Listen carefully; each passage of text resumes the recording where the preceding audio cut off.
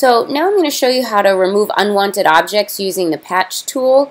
There's a lot of ways to remove unwanted objects from a frame, but I find that when you have objects that are sitting on a relatively consistent background, the patch tool is just a super way to remove them.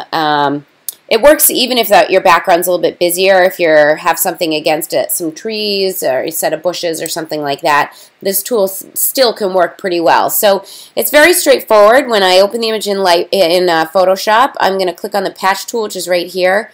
If it's not selected, it could be hiding underneath your spot healing brush. So if you right click on that, you'll see these are all your choices. Select patch tool, and then I'm just going to circle around it. And I'm going to drag to where the area that has the pixels I want to replace it with. And then I just release the mouse. And make sure when you do that it's on source and not destination. If you have it on destination, it's going to try and take the area that you've dragged it to and add it into your source area. But instead, we want to take the destination area and add that to the source. So as long as you're on source, you're good. I'm going to do the same thing here and get rid of that.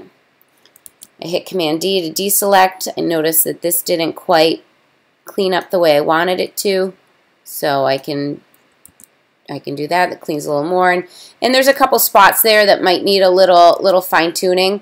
But for the purposes of this demo, you get what I'm going for here, and we're good. So then I deselect, and I'm just going to save this back down to Lightroom, and the image is all set.